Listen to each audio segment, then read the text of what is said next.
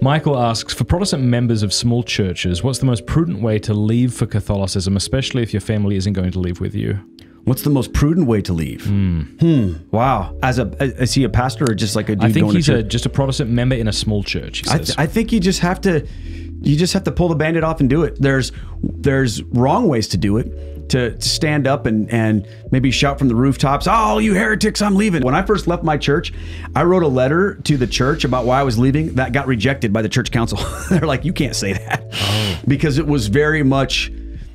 It was rooted in some of the things that I was upset about in the denomination and less about Catholicism. It was more like... what you were running away from exactly. and what you were running to. So in wisdom, they came to me and said, "Hey, don't talk about that. Talk about where you're going." Yeah, I like that. And so that's to helpful. Me, that's what I would say as well. Like talk about the joy of why you're going there and not like, don't slam any doors on the way out.